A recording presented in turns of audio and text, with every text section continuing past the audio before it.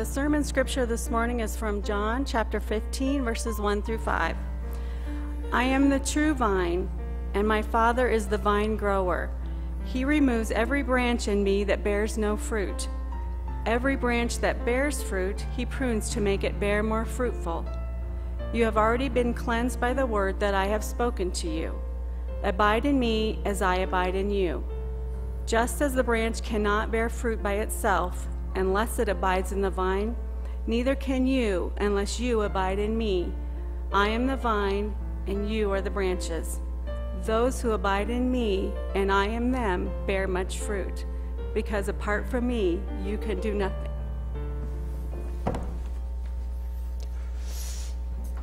Shall we pray? Father, thank you so much for today. And bring your Holy Spirit upon us, each one of us here. So may we understand your word and apply it to our lives.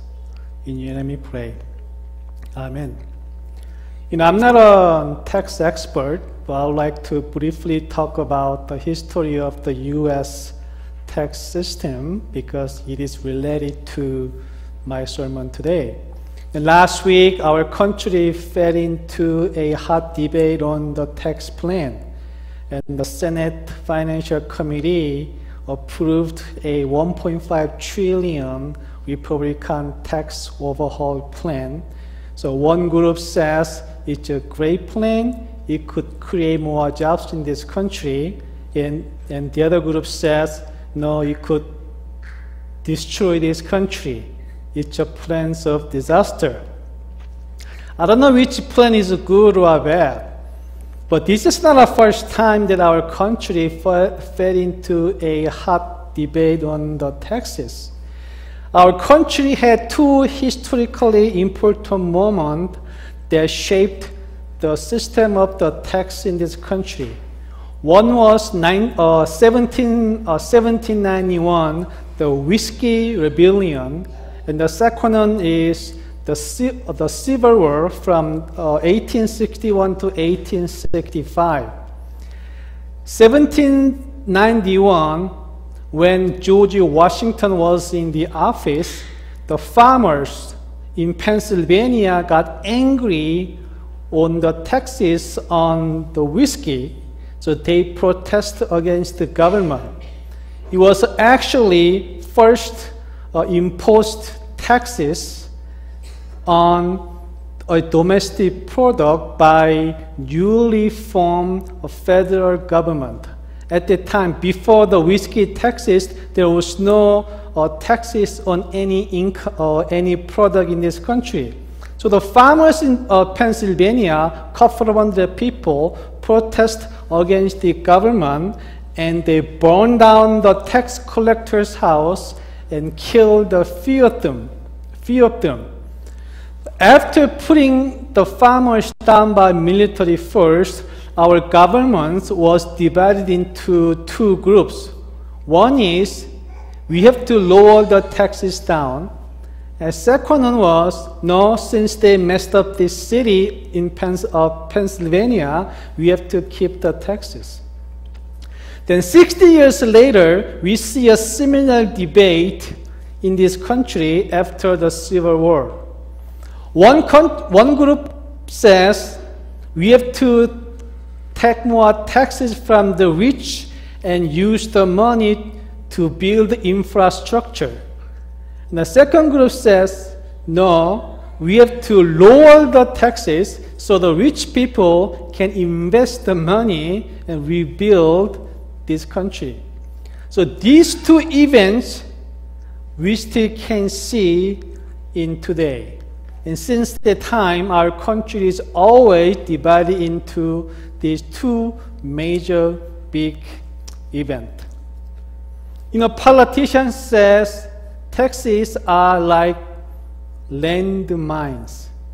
If a government doesn't handle well, it could make the government upside down. It could create a big crisis. We can see this in our world history today. AD 70 in Israel, the Roman military of 30,000 military invaded into Jerusalem and destroyed the wall of Jerusalem. Since that time, the Israel people became diaspora, spreading to Europe. And until 1945, they are wandering around in the world for 2,000 years since AD 70. That historical event took place with the one small incident on taxes. Roman government tried to get more taxes from the Jews, and they refused in the first century. That small incident created more riot. Then riot became crisis in the country, so the Roman government sent a 30,000 army to destroy the wall of Jerusalem and its temple. That's why we have today in world history, in Israel, it's a chaos. Israel people and Palestinian people, they are fighting because 1945, the great British just put the Israel in the middle of their land. Israel says 2,000 years ago, this was our country. So they came, that's 1945. Tax is very tricky issue.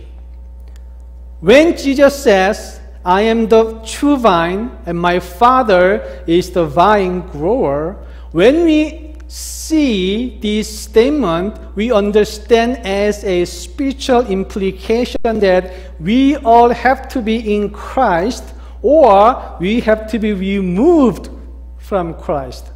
But 2,000 years ago, this statement was heard in relation to the economic circumstances. Now, back in 2,000 years ago, most heavy burden to Israel was taxes. Tax collectors are most hated people. They were vile and corrupt people. They took more taxes from Jews, maybe 20-30% more, to keep as their personal benefit.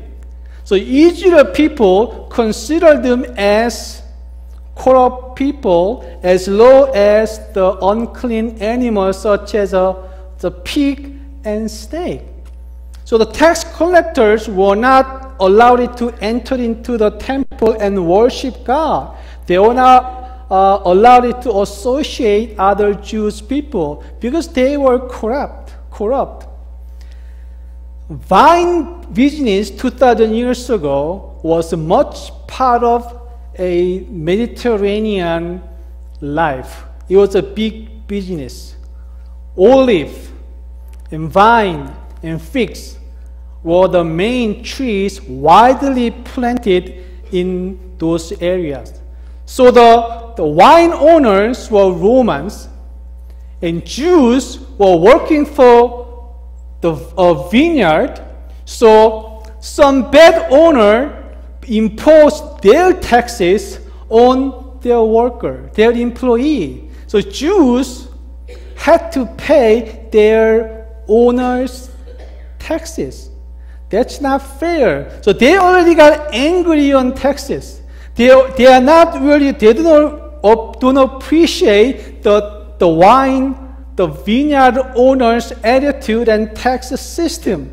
Then Jesus came and said, I am the true vine, and my Father is the vine grower. When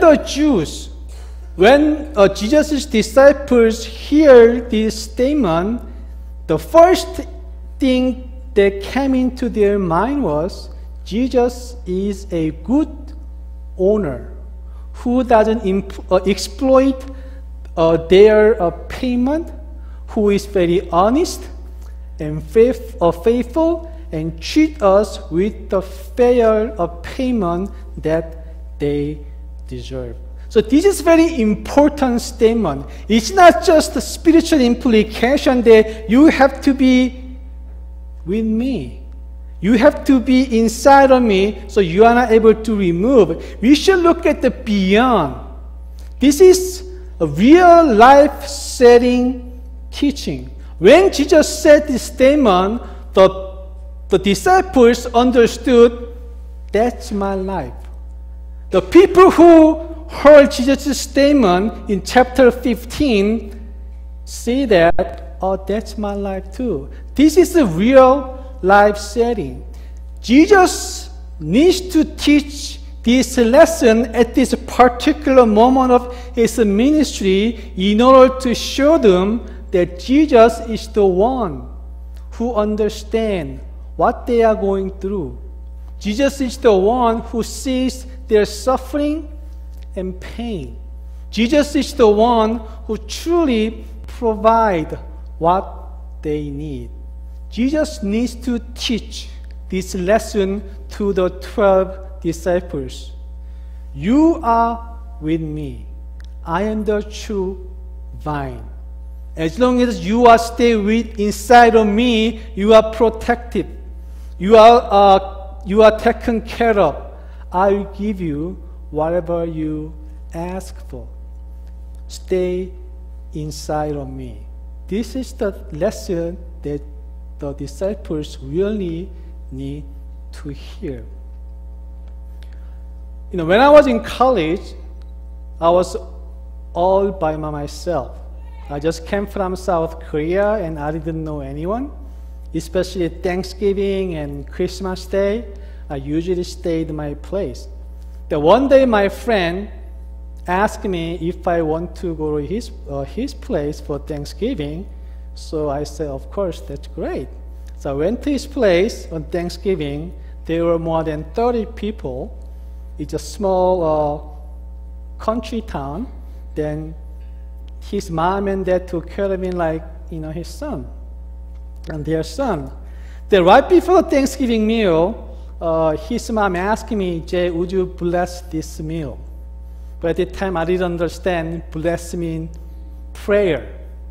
I said, okay, I'm going to bless. So inside, I just blessed the meal. Then at the table, 30 people were sitting, and my mom's friend said, let's pray. So we all closed our eyes. Then it was quiet. I was supposed to pray, but totally forgot. In about the 30 seconds, everyone just opened their eyes and began to eat. Then my friend told me that, wow, that was awesome, silent prayer, Jay. Then everyone was just laughing. Then that night, since there were so many people, and his mom put me and my friend in a garage. There's some couple of bunk beds.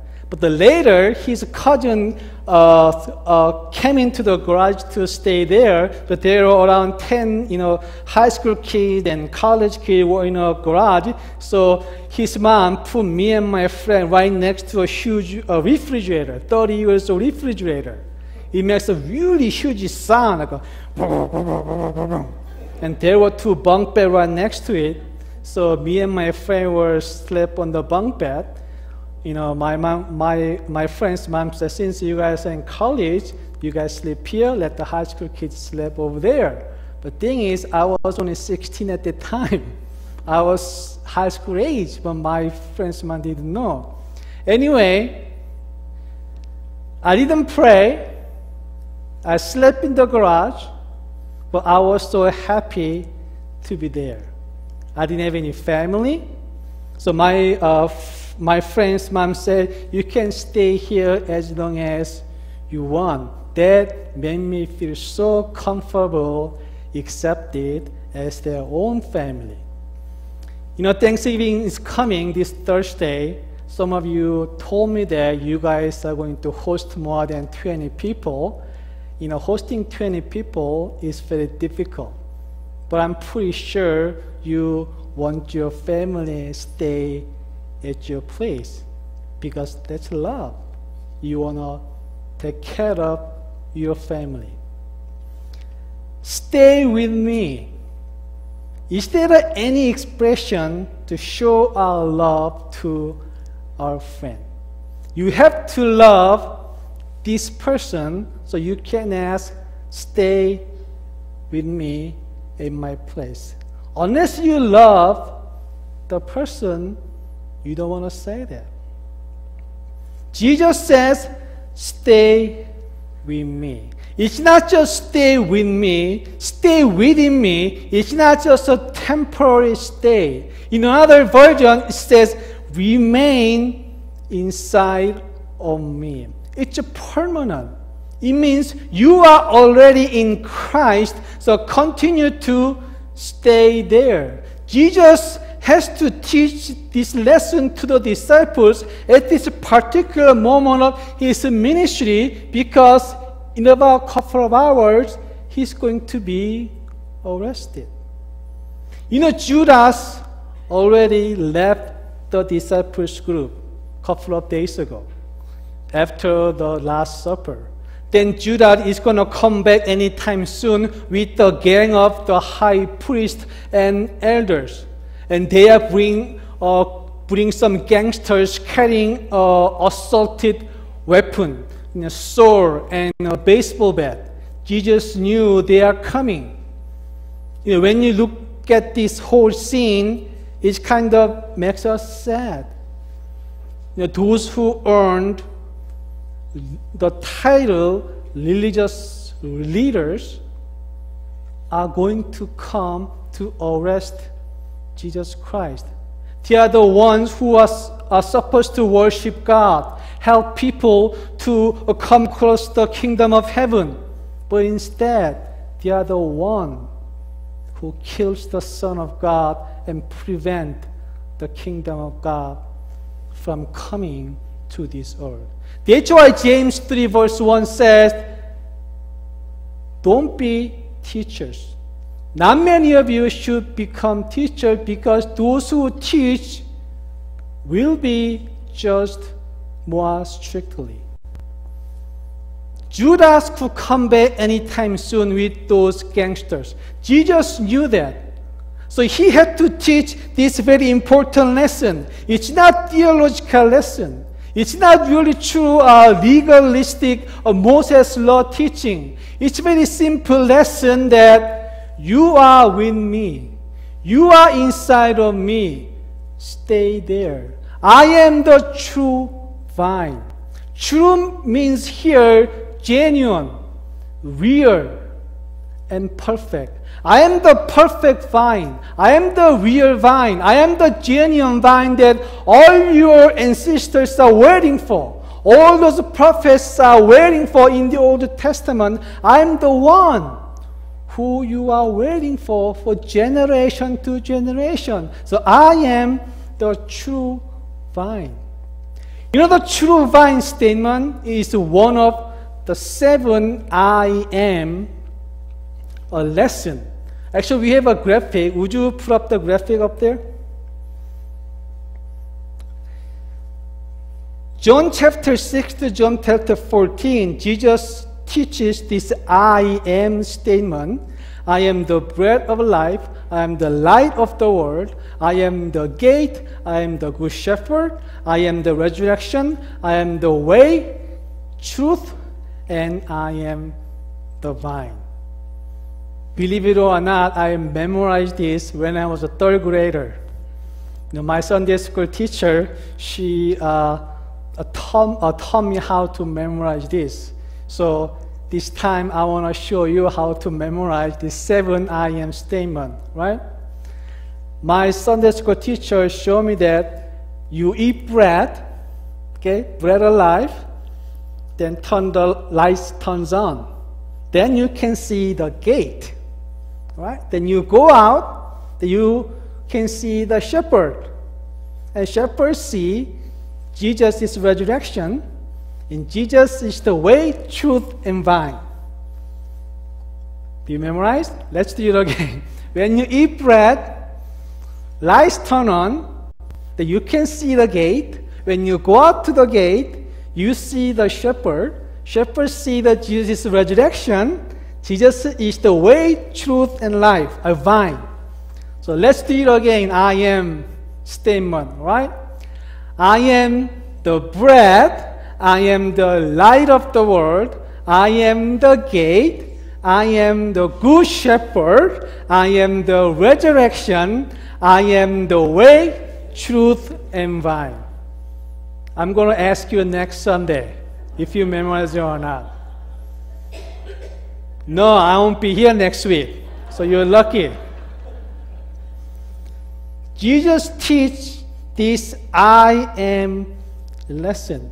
Because the I am is the essence of His kingdom. Without Jesus Christ, without the Messiah, kingdom of God is not really kingdom. It's a fake. Who is the Messiah? Jesus Christ. I am, my identity. So Jesus trying to teach his disciples, you are not following a prophet. You are not following a social reformer. You are not following a political leader. But you are following the Messiah. I am. I am the light of the world. I am the bread. I am the gate. I am the good shepherd. I am the truth, way. I am the genuine vine. Stay inside of me. Stay with me. This is what Jesus is trying to teach us today. You are God's children. We study the Bible. We pray. We go to the church. The reason, the sole purpose of doing all these things is to learn Jesus Christ, our Savior, the Messiah. He's the light. We have to understand who Christ truly is. He's the Messiah. He's the Son of God. Only Messiah. There's no other name who can save us. We have to stay inside of Him. He's the true vine. You know, I've been doing many funeral service before, and I have seen that when parents died and their kids buried them under the ground. But when a kid died, the kid's parents buried the kids under their heart. They never forget their kid. The kid died, but still kids live inside of the kid's parent, and parents live inside of the kid. They are inseparable, no matter what, forever, permanent. That's what abide means here. Inseparable. You and I cannot be separated. You know, when you look at the John 15, we often look at, if you don't bear much fruit, you're going to be removed. That's not the point of John 15. Here, Jesus tried to say, you are with me. I am the true vine. You're supposed to bear much fruit. So ask whatever you want to ask, that it will be done to you. That's the main focus here. It's not a focus of removing you. That's the Jesus came with all much love and grace and mercy. So He tried to teach us, you are inside of me. You are the branch. I am the vine. It cannot be separated. Whatever you ask, it will be done to you. We have to stay in this truth. We have to live out this truth, because this is our confidence. This is our peace. This is our joy. As long as we understand we are Jesus' branches, it cannot be separated. We have to be there. You already have much fruit. You have to reduce. You have to use your gift and talent for the Lord and His kingdom. I have seen many people at our church, they have so much gift and talent. They are artists, musicians, the carpenter, they are good teachers, they are good leaders, they are good speakers. You have to use this gift for the Lord, because God has already given to you. So you have to rekindle the Spirit. Scripture says rekindle the Spirit. Rekindle, it means you already have the gift and talent. You already have the fruit, because we are already in Christ. Today's scriptures say we are already cleansed by the Lord, by His word. So ask whatever you want to ask, then it will be done to you. That's the teaching Jesus Christ tried to give us today. You are in Christ. Bear much fruit. You are already producing much fruit, but you have to see that fruit come from the Lord. That fruit you bear from the Lord our Christ, the Savior. We are the branches. Christ is the vine. Let's pray. Heavenly Father, we are your followers. Teach us where the true peace and comfort comes from. It's from you, Lord. Bless each one of us in this room that we are in you and you will never kick us out as long as we love you and are willing to follow you. In your name we pray. Amen.